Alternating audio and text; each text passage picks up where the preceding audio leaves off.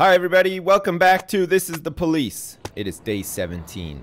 We're currently in the middle of a gang war between the Sands and the Vargas, and the Vargas are ahead, and we've sided with them. They're ahead by 1 point, or 1 chip.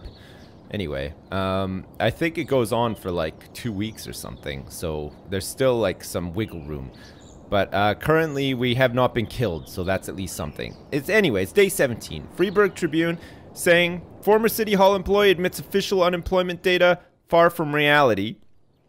The Golden Bird is reporting citizen earnings have fallen 9% since the new year. And the fact, Freeburg's #1 paper is saying unemployment in Freeburg is lowest in history.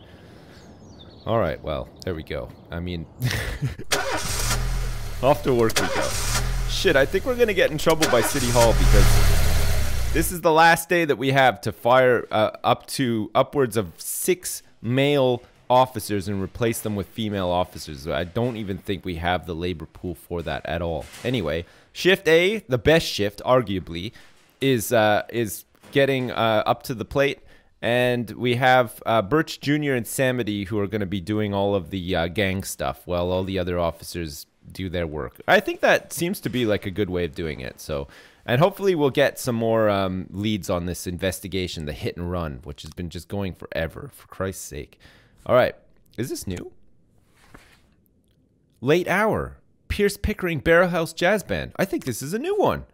Holy shit, we got a new record. Woo! Oh, nice. All right, Linda Purdy has been buried. This was the partner of the other guy. Remember, Jürgen Flurgen. This woman was an honest servant of the city. This is another one whereby we stole some of her salary. Today, she was buried with military honors. Rip in peace, Purdy. From City Hall, tomorrow's the deadline to hire female cops. Okay, we got our officer slot approved, which is great. Man, there's no females to hire at all in this pool. Look at Ryan Casey, holy shit. We've got Samuel Soap, Javier Faust. We could hire Hideo Sogo, Nikos Sintron, or Chris Guerin. I guess we'll go for Hideo Sogo. We need to see what shift we're going to put him on. Currently, it looks like Shift B has more than Shift A. So let's hire him for Shift A. Even things up a bit. And we're totally going to fail this deadline thing tomorrow. Anyway, we start the day 17, with a disorderly conduct in the suburbs. The elderly Emma Weston called in a complaint about her neighbors. Her house is shaking from loud sounds of gnashing metal and the roar of turbines, accompanied by some strange beeping noises. Through the window, she also saw people moving around. I mean, alright, fine. You know what? We're gonna send Little out there, and Little is gonna be accompanied by Ping Chin. Okay. We're gonna send these 2 fine female officers out to investigate all of this noise in the suburbs. Alright. Good job, guys. In the meantime, we have the heavy hitters, Stovall, Lakewood, Robbins, Van Dahl, and Grant, the love triangle as well. Hostage situation at an asylum with a fatal casualty. Oh my god. Patients at the local asylum rebelled against the nurses during breakfast. 3 nurses have been wounded, while others remain locked in with the patients in the dining area. They've threatened to kill 1 nurse every hour until they're released. Alright, we're definitely going to need the paddy wagon for this one. Alright, Lakewood, Grant, Van Dahl, and we're going to have Robbins come along and assist. I don't think we need the SWAT team for this one. 4 officers in a paddy wagon should be enough. Alright, hop to it. We need to do a sand mission today, don't we? To even things up, I'm pretty sure. Disorderly conduct report is in. Offender caught. Officers unharmed. Good job, Little Chin. Little Chin. That's a great combo. Holy shit. Our share of mafia cocaine as well is 5,000 bucks. All right, let's take it all. We're not sharing any money with our other officers because we don't want them to know what I'm up to. Okay. All right. The Vargas needs help in the ghetto. which we're not going to do because Vargas already won ahead. We don't want to put him too far ahead again. Hostage situation with a fatal casualty at the asylum. Reporters and onlookers have gathered around the building. The asylum patients are watching the growing crowd from the windows of the 3rd floor. Alright, we're going to have to call in a negotiator. Let's call in a negotiator. We're going to have to. Oh, that worked. Nice. Oh my god. Alright, the negotiator came in and everything is fine. Look at that. The Lakewood effect once again. Do you know Lakewood is I can't have lost count now. He must be about what, like 16 for 16 now? The guy cannot fail. He's just like the biggest asset right now to the police force ever. Like it's unbelievable. The guy just has like the best luck. It's crazy. Watch him like go on the weekend bungee jumping and the cord snaps and he dies. Like that would just be the worst, wouldn't it? Reckless endangerment in the city center. A frightened woman phoned in reporting that 2 men dressed in armor were running through the streets shouting, "Beware our stings!" They were chasing passers-by and swinging their blades at them. They've not yet done anyone harm, but their swords seem dangerous enough. Alright, well this is definitely a little chin job. Because it's just going to be a false alarm, isn't it? Alright, and we're ignoring Vargas in the ghetto right now. Because we're going to even things up with a sand mission. We're going to leave them even. And then slowly we're just going to put Vargas ahead so that he wins the gang war. But I'm not sure when that's going to happen. Is there any way I can even check? Gangs, archive, no. Affairs. City Hall Police Station in the Sands. We could do a crime trap, an investigation trap. I'm guessing that if we're successful with Vargas, we'll get the Vargas thing here, and maybe there'll be an option to just do a lot of drugs. Should be pretty fun.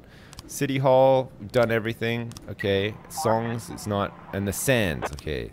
Sands needs some help in the countryside. An old friend is visiting Mr. Sand, and they're planning on going horseback riding. But the owner of the country club just called. He wasn't making much sense, but it sounds like some punks are beating Mr. Sand's horses to death. Alright, Birch Jr. Jesus Christ. What a call. Reckless endangerment. Oh. Officers caught. Oh, sorry, offenders caught. It wasn't a false alarm at all. There were people in armor legitimately swinging swords at passers-by and trying to kill them. Crazy. Alright, well, Little Chin is a combo to remember. So far, Little Chin is 2 for 2, which is pretty good. They could be like the new side act for Shift A, alongside the love triangle that's formed between Lakewood, Vandal, and Grant. The Vargas needs help again. We're going to try to end today on a tie, I think. So we're going to ignore this Vargas help at the port warehouses. I don't even know what benefit it is doing these for our officers. They don't seem to gain anything by going, so I think it's fine to just ignore them. And there's been a noise complaint in the ghetto. Klim Yuriev reports that suspicious people are constantly going in and out of the apartment next door. They're carrying big bags, making lots of noise, screaming, and his 3 sons can't concentrate on their homework. Mr. Yuriev urges, someone's got to show these bandits who's boss. Alright, we're gonna send in Little Chin, and we're also going to send Robbins along with them, and possibly Samedi as well, because it sounds like maybe that's a crack house, but we're gonna find out. Okay, we're gonna send them along, and we're gonna hope that they don't all come back in body bags, because you never know. A bunch of people going into an apartment, bags and screaming and stuff, could mean that they're just like shuffling in a bunch of weapons, you know, like some machine guns or whatever, and our guys could be walking into a bit of a trap here with all of this. Let's see. Oh, the Sands need help as well. This is the report from the noise complaint. We caught the offenders, nobody was harmed, the Little Chin, and we found automatic weapons as well. Alright, let's automatic weapons gotta sell for a lot, right? Let's ask the Mafia to sell it. Okay, good job, Mafia. Alright. So Vargas and Sands should be even now. Because I did that job for the Sands. I sent Birch Jr. It was the one where the horses were being beat to death. So they should end on a tie today, which should be fine. And then we could do a Vargas job tomorrow. This is another... Oh, there's no new frames found. Oh, that's a shame, actually. Because we're missing, like... I think we're just missing, like, a frame. It can't be any of these red frames. Or could it, though? I mean, could it be that the red frames now are, like, fine? Like, we could do do that. Do this. Or maybe like that. Oh, fuck. We had it all along. It was the red car. Holy shit. William Holden frequents the local bars. Repeated arrests for driving under the influence. All right. Good job, team. We've managed to get William Holden. Finally. All right. We're going to do the Kevin Throats bar, or should we get him at the residential area? We're going to arrest William Holden. We're going to send out Little Chin with Shero. This is the William's favorite place to tie one on. He knows everyone. We're going to send them out here. We don't need the SWAT team for this one. And we're going to go to the residential area, to his last known place of residence, but the information is over 3 years old. All right. This is definitely going to be a Samity Birch Jr. because it's probably just like bogus, right? Without the lead detective, there's a lower chance of success. Are you sure you want to send the cops in alone? No, I'm not sure about that. Okay, we're going to wait until these guys get back. All right, Little Chin, and what's his face are off to find this guy, and hopefully they catch him at the bar that he frequents, because the information about his where he lives is like 3 years old. Okay, let's see. Did we get him? We got him. Oh my god, perfect. Holy shit, this guy actually did something for once. Case closed. You were able to arrest all the suspects. Fantastic. And that feels great. Holy shit. Man, Lakewood did not see much action today because it was all Little Chin. I feel like maybe this is like the start of like some sort of new dynasty, like the Little Chin dynasty, you know, above like the Lakewood one. All right, it's a tie game between the Sands and Vargas. We're gonna do a Vargas mission tomorrow to tip the scales, and then we'll get Sands to catch up. I think that's the safe way of doing it. At least I hope that that's the safe way of doing it. Anyway, Birch Jr. is still hanging in there. He's not doing much, but it's good to send these like low professionalism guys off on like the mafia quests or whatever, and then bulking up like our regular officers and making them better and stuff. I feel like that's like a good system. We'll have to see. Anyway, it's day 18. Who would have ever thought we would get this far into this game? Jesus Christ. Freeburg Tribune is saying that the chief physician at St. John Hospital accused of slander, okay? The Golden Bird reports that former mafia member bemoans City Hall corruption, and the fact, Freeburg's #1 paper is saying that the mayor declined services of spokesman. I speak for myself. Let's go to work, for Christ's sake. Another day at the office. Another day where this old jalopy doesn't want to start. Numata didn't come into work today. Excuse me? Today is a great day. It's the day of my daughter's wedding. No way. Can I miss the ceremony? Can I take some time off? Well, fucking hell, DeBrito. Of course you can. But Jesus, come in tomorrow. I'm too tired. I can hardly walk straight. Can I go home? Yeah, but come in to... No, you can't, okay? I got tickets to... What the fuck is up with Shift B? I got tickets to go watch the filming of a TV show. I've always wanted to be on TV. Can I have the day off? No! For Christ's sake. DeBrito actually has like a legit reason for taking the day off, okay? Going to a TV show and being so tired that you can't even walk are not legit reasons for having the day off. For Christ's sake, Percy, we need you to do all the mafia stuff as well. Anyway, there's an open investigation with these guys. I don't know if you remember, but have we heard all of these so far? I think we have. Okay, fine. We'll go to the map. It's a business day today. No music allowed. All right, Shift B. What a bunch of fucking slackers. Alright, we failed this. Jack, you swore an oath to serve the city. If you can't keep your promises, we won't keep ours. Shit. That's no good. There's been a rape as well. Jesus. 2 homeless men made their way into a local bakery under cover of darkness, where they ate their fill and bedded down for the night. In the morning, the bakery owner Gregory Martinez, along with cashier Ana Lucas, went inside and discovered the damage. The homeless men, armed with knives, were unhappy to be disturbed and attacked the victims. The shopkeeper managed to escape, but the cashier remained inside with the homeless men, who were seen tearing off her clothes. Shit. That's not good. Alright, Kochi. You got lead. We're going to have to send a whole bunch of people out here. We're going to have to send Bukarika, Platonic. Actually, no, Platonic, you stay here. McNamara Jr. And you know what? We're also going to send Yancey. Alright. We're going to send a couple of officers out to this one. because it's a very serious scene with 2 homeless men with knives and potential rape victim and a shopkeeper that managed to get out okay. This is the profits of cocaine. Again, 6 grand. Jesus. Just to add to the pile. That's fantastic. Look, we got 51,000 bucks. The Sands need some help at the True Color Hotel. We're going to ignore that one. We're looking for a Vargas job today to put Vargas in the lead. All right. The report of the rape has come in.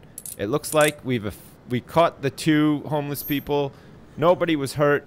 Nobody was hurt. Does that mean that the rape did not take place then? It was an attempted rape. Okay, good. And no officers were harmed either. Good job, guys. Bring it in.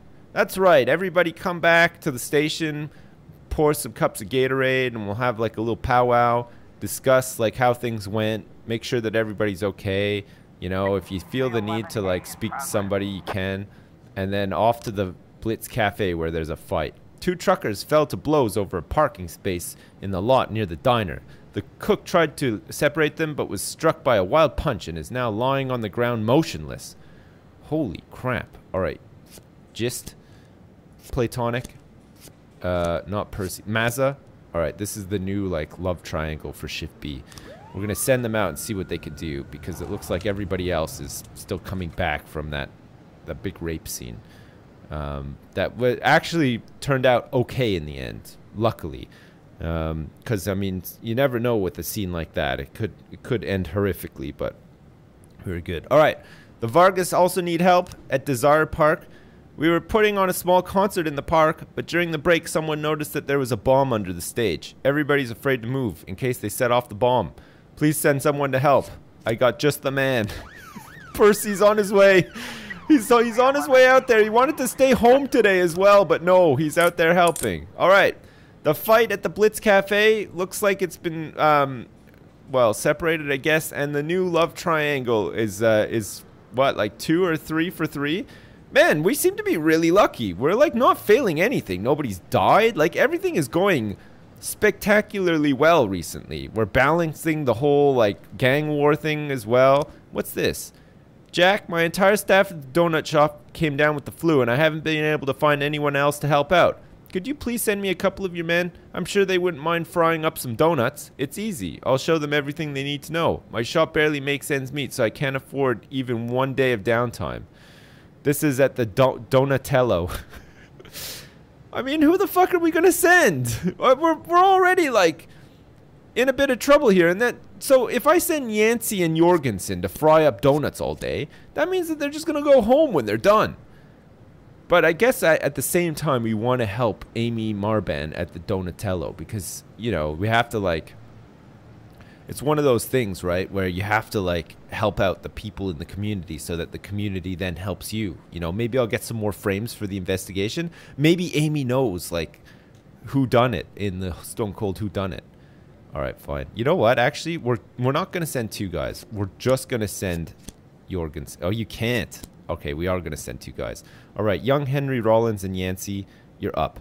We're going to save the best for the other jobs of today. You know what? This might not be too bad because it's already near the end of the day. So, like, it might turn out okay in the end. We might be fine here.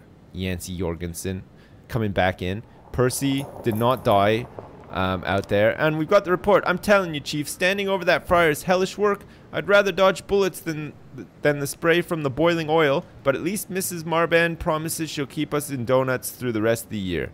Sweet. Well, we're going to save some money. I mean, we do buy a lot of donuts, it turns out. So if she just, like, can supply us with some donuts free of charge, then I think you guys have had your time well spent. The Sands need some help as well. We're not going to help them because we want Vargas to end the day here 1 up, and then we'll help the Sands tomorrow, I guess, right?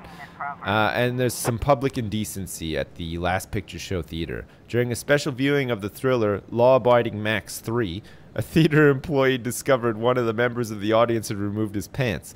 The man noticed the employee was watching him and responded with the threat that he would cut the throats of everyone in the theater. Holy crap. All right. You know what, actually? We're going to send out the Dream Team again. It's going to be Platonic, Mazza, and Gist are going to go to the indecent exposure call at the theater. and see if they can bring their special brand of luck to the scene and have it. Oh, look. We could do like another Vargas and put him up by 2, but I don't think we should. I think we should just play it this way. Like, it's like kind of safe and boring, but at least like it'll almost guarantee results, right?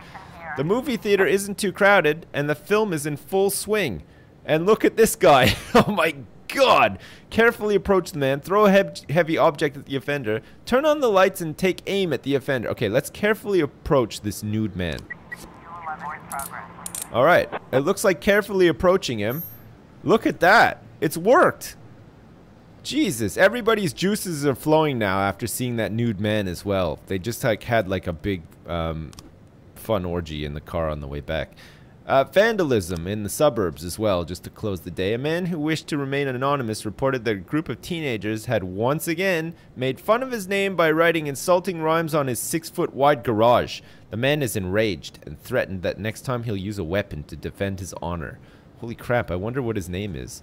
Alright, Kochi, you get out there, and you know what? Why don't you take McNamara Jr. with you? Alright, we got 2 very professional police officers going to this scene. And so professional, in fact, that they won't do like any sort of like snickering or anything when he tells them what the last name is and they see the graffiti and stuff. Anyway, we've got 3 new frames. This is from Detective DeBrito, who hilariously is at his daughter's wedding reception today and still working the case, which is fantastic. Holy shit. If we do manage to catch this guy, we're not going to be able to send him as the lead to pick up the guy, so there's a chance that it could fail. Alright, so this is like the brick thing, right? So city one, blah blah blah, the window was broken, the canvas was cut from the frame, there was no trace of anyone around. Alright, so he might have done it with this brick, I guess. I think we've got the frames that we need, possibly. Cut the canvas and maybe did that. Maybe he did this. So he was in. So he broke the window, right? And then he was walking. And then he carefully put the brick back into his bag, I guess. Or maybe he just used the flashlight. But what's the brick all about? It's a big... There's a... Oh yeah, there was no trace of anyone around, just a brick lying on the floor. Okay, so he didn't actually put the brick back in. He left the brick there, right? So maybe it was like, it's a brick. What the fuck? This is like a different hand. I don't get it. The brick. Maybe it's like this brick, like this. Or maybe you have to do this. Brick. We had the thing. So this is the guy who apparently had the tube and the bike, and he peed on the thing. But there was a brick. Okay, so this is definitely right. So he's like cut it out of the frame. Okay, so it's not there anymore. But then there's like this whole like brick business here. So maybe he took the brick out of a bag, broke the window, walked through. This is a different hand, the brick. So I don't really get it, but there you go. I don't know. Maybe we're still missing a frame. Okay, let's wait for another frame to come in, possibly, before we do that one. Maybe we're just missing one. Or maybe, like, I just need to mess around with it with, like, a clear mind tomorrow. Alright. I hope nobody laughed at this guy's last name. It looks like they didn't. They were very professional about it, and we caught the offenders, and nobody was hurt. Man, what a day. It was like another perfect day. Nothing went wrong. We should be, like, 1 ahead with Vargas, and I hope that, we managed to not get killed by the Sands. Alright, so the Vargas is up by 1. They're currently in the lead, so we have to do 1 job for the Sands tomorrow. And hopefully tomorrow isn't like the judgment day for all this. Fantastic. Holy crap. Well, there we go. Percy is like on death's doorstep right now. He's about to die. He's so tired. He probably could use a day off. Maybe we should have given him a day off, but we need him to do our mafia things. Mole and Tar managed to get some new frames out of that investigation, but it wasn't enough. And we have a new love triangle on Shift B, which seems to be working out quite well in the form of Gist, Mazza, and Platonic. And then we've got the heavy hitters, Kochi, McNamara, Bukarika, Yancey's pretty good. Jorgensen is getting there. Young Henry Rollins still got some work ahead of him, but still. Shift B is shaping up really nice. It's still no Shift A, though. Shift A is like, wow. Holy crap, it's insane. What the fuck? Burrito, why are you on Shift A? Oh, I see. Yeah, he's coming in tomorrow to work Shift A. So that means that if he's working tomorrow, it means that he could maybe still work on that investigation and find some more frames, which is interesting, actually. Great. All right. Well, as usual, thanks for watching, and I'll see you next time.